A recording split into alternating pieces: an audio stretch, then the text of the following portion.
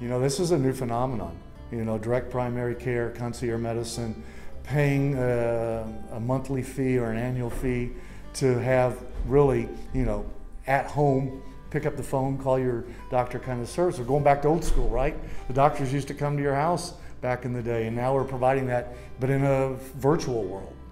And so for a concierge doctor or a direct primary care physician, where we can help them the most is either allow them to provide more touch points to that individual so they feel like they're getting value for the money they're paying, or for them to take on additional clients with the same level of staff and service.